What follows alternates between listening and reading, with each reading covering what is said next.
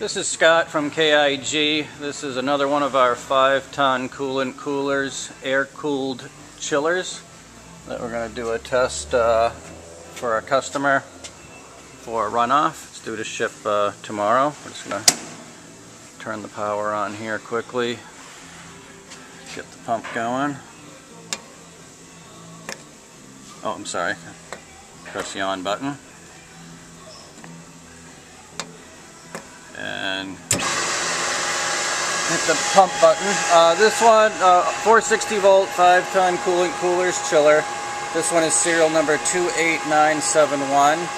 Again, 28971. R407C refrigerant. We have the water in the tank about 20 degrees C, which is in that 70 degrees Fahrenheit range. We're going to change the set point here and bring it down to its lowest setting, which is 5 degrees C. You do that by pressing set and then simply keep your finger on the down button.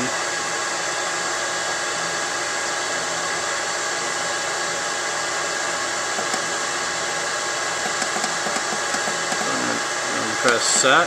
And the next thing you do is we press the compressor button. And then it's going to go into a time delay. It's a built-in time delay, about 90 seconds or so before the unit will actually start chilling. It's got about a 48-gallon tank, and we just have a loop set up here. The top connection is your tube process. The bottom is your from process. The water piping on this with our 1 horsepower pump. It's designed for a closed loop system, meaning you're going to send directed chilled water to something like a heat exchanger or a jacket or a coil, something of that nature.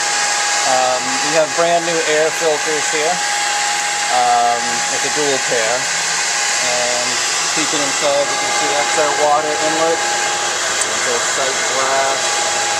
In the corner there is our fill indicator sensor. If the tank gets too low, the fluid in the tank gets too low, it's going to shut off. That's our Sanyo scroll compressor back there. Here is our braze plate heat exchanger. We did install brand new stainless steel lines for the refrigerant going back to our high and low pressure switch here. And these units got all brand new controls. One nice thing about the controls is we have a variety of error messages. Overload, compressor, pump, fan, pressure too high, pressure too low. It also has a phase monitoring feature.